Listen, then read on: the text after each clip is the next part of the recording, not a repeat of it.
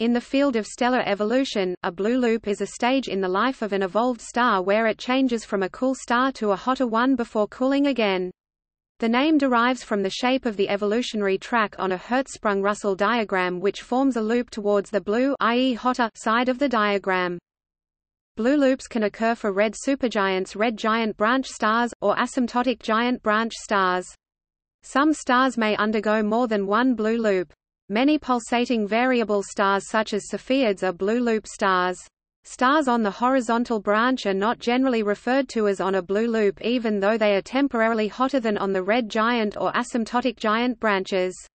Loops occur far too slowly to be observed for individual stars, but are inferred from theory and from the properties and distribution of stars in the HR diagram.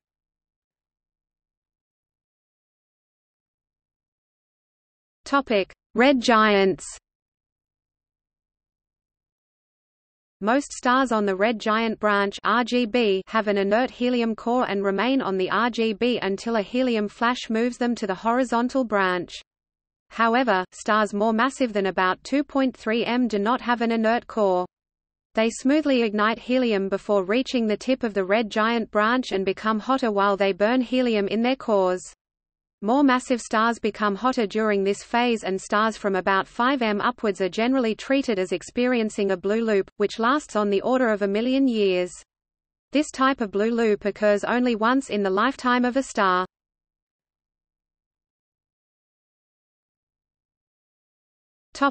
Asymptotic giant branch.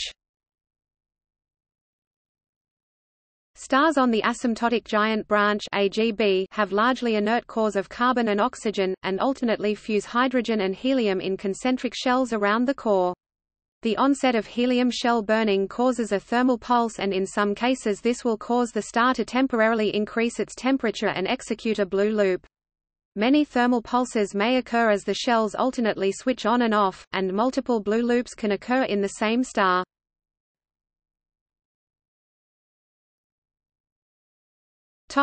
Red supergiants. Red supergiants are massive stars that have left the main sequence and greatly expanded and cooled. Their high luminosity and low surface gravity means they are rapidly losing mass. The most luminous red supergiants can lose mass quickly enough that they become hotter and smaller. In the most massive stars, this can result in the star evolving permanently away from the red supergiant stage to become a blue supergiant, but in some cases the star will execute a blue loop and return to being a red supergiant.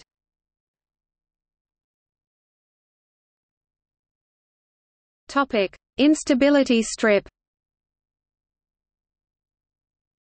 Stars which are executing blue loops cross the yellow portion of the HR diagram above the main sequence, so that many of them cross a region called the instability strip because the outer layers of stars in that region are unstable and pulsate.